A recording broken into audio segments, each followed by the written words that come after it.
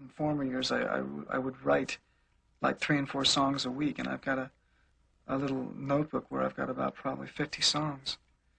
And you always have the dream in the back of your mind that someday these songs will be published and you'll be famous. But as you get older, you start realizing that maybe those are just what they were, dreams, nothing more.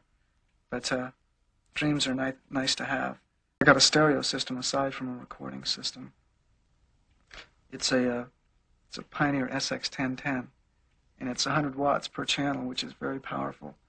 And on some occasions, say late afternoon when there's nobody up here at the park, I'll take my speakers and I'll put them outside and turn it up, and you can hear it. It goes through the whole valley, and you can hear it from miles away.